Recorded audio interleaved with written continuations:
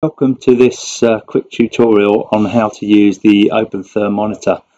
The Opentherm monitor is a very useful device for fault finding what's happening between an Opentherm controller and boiler. Obviously in the old days with 240 volt controls, fault finding was quite easy. You used your multimeter to check where you had voltages.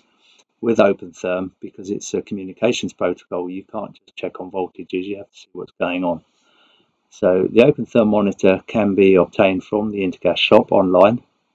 If you go into special offers, trade only deals, and internet's a bit slow today, and you will see it there, Opentherm Gateway USB UK stock. These are made here in the UK and sold exclusively by the Intergas shop. Before you can use your monitor, you will have to download the software. And this can be found on the Opentherm Gateway site at this address here. And if you scroll down Windows, you'll see click on otmonitor.exe. We'll ask you if you want to open or save the file, and then if you go to your downloads, you will find the file. Just click on that and it will install on your system. It's already installed on my system. So here is the Opentherm monitor. You'll see there are 4 leads connected. A USB lead, which connects to USB port on your laptop. Either a 24 volt DC, or if you've got the mains version, a mains lead. And 2 cables, one for the boiler, one for the stat. And these connect, as I say, just disconnect your thermostat from your boiler and connect these in between in series with the thermostat and the boiler. Polarity is not important. To open the Opentherm monitor, once you've downloaded the software, click on the icon and you'll see the program opens up. Maximize it, makes it easier to see what we're doing, and check whether you have a connection. So down in the bottom right corner you'll see the red disconnected sign. So we go to options, connection, check our COM port. In this case it's COM4. If you don't know which is your COM port, you can find it by going into your device manager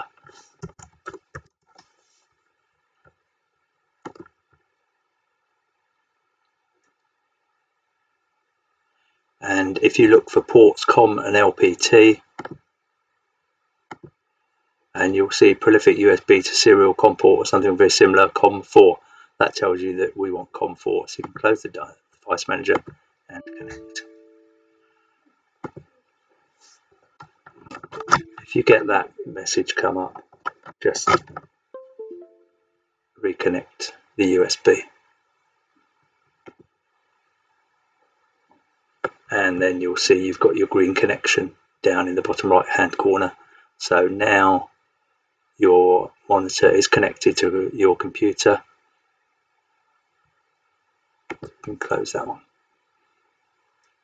And you'll start to see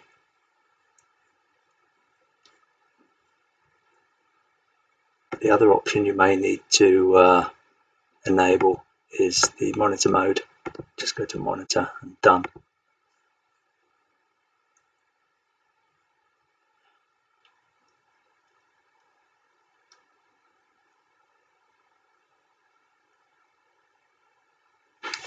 You'll start to see the parameters appearing up the top.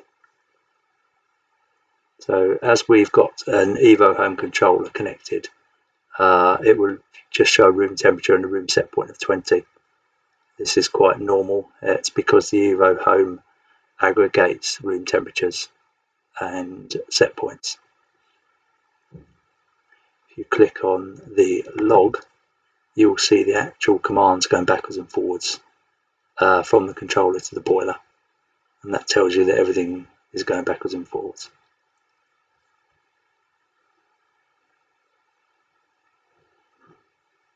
Back to our graph, and we can see certain things starting to appear. If you click on the line, it tells you what they are. So domestic hot water mode off, central heating mode off, so we're not getting any call for heat from the controller at the moment. Flame status off, obviously. modulation level 0 because the boiler is not actually firing. Here, boiler water temperature, so the water temperature is slowly falling as water is pumped around the system, but no heat input from the boiler. Domestic hot water temperature, this is a combi boiler. If we were to turn on the tap, we'd see that suddenly start to rise. At the moment, it's just showing the temperature of the sensor within the heat exchanger block. And room temperature and control set point. Control set point is what the controller is actually asking the boiler for. One thing you may find with an Evo Home controller, after you've disconnected it and connected the monitor, that the boiler doesn't appear to respond to the controller. There's a quick way around this. If you go to your Evo Home controller, click on the quick actions, turn the heating off, and then a few seconds later cancel that. That will re-establish the communication. Not sure why it does that, but if you do get a problem where it appears not to be communicating, that's how you get over it. As you can see, we now have central heating mode on. Our flame status is on, and our boiler water temperature is starting to increase. So at the moment the system is calling for heat and the boiler is running. The target temperature on the boiler at the moment is 55 degrees maximum. What you will find on the intergas boiler is that this will overshoot by roughly 5 degrees. So in a short while we will see the boiler water temperature there get to about 60, and then the boiler will cut off. So here we are a few minutes later, and we can see that the boiler water temperature got up to 60, the burner shut off, and the boiler water temperature will gradually reduce until the boiler kicks in again. This, as I say, this system is an Evo Home system on an intergas boiler, and it does have underfloor heating with an HM80 mixer.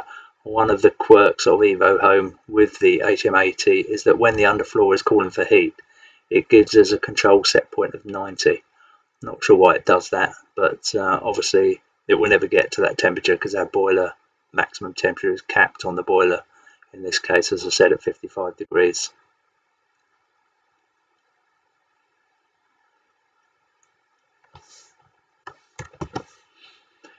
Our boiler is currently in pump overrun, there is an anti-cycle time set on the boiler, so it will take a little while before the boiler kicks in the burner again and the temperature will start to rise. Now you can see here this little blue blip here, the hot tap was turned on very briefly, so boiler went into hot water mode, and you'll see the hot water temperature rose slightly. That was only for a couple of seconds, and then back to central heating mode, and the burner is now reignited to get the boiler back up to temperature.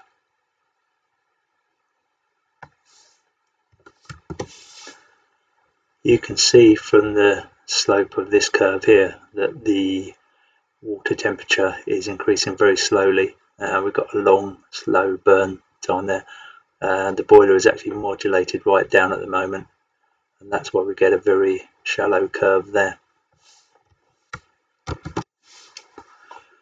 You can see that we had another very short hot water demand there, and consequently the boiler temperature went up, the hot water temperature went up, and then once the hot water demand had finished, back to heating. And once again we've got this very flat line on our boiler temperature. That shows us that the output from the boiler is matched quite well to the input, so it's modulating well, doing its job. What we're looking for is a long slow burn on here rather than lots of on-off cycles. So that shows at the moment the underfloor heating is calling for heat and one radiator from the Evo Home. So just to recap, on the Opentherm monitor you've got your graph view, and you can see real time what's going on.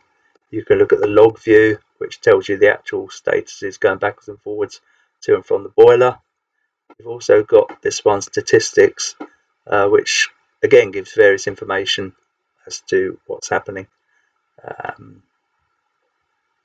And you can look down there and see all sorts of different information, which some of it's useful, some of it you won't be that worried about.